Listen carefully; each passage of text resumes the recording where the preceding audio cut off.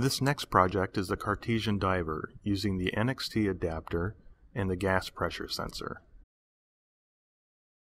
The idea is to replicate the classic Cartesian Diver where the LEGO device using a pump adds pressure to the bottle causing the diver to dive. It remains that way for a couple of seconds until a valve is released, releasing the pressure causing the diver to raise back to the surface.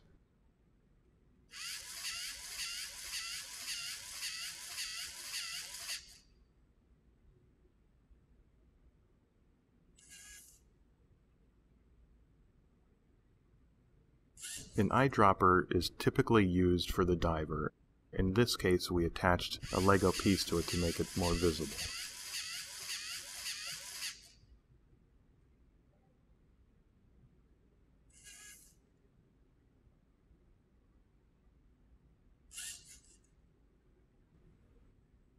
The LEGO pump is used to increase the pressure through the bottle.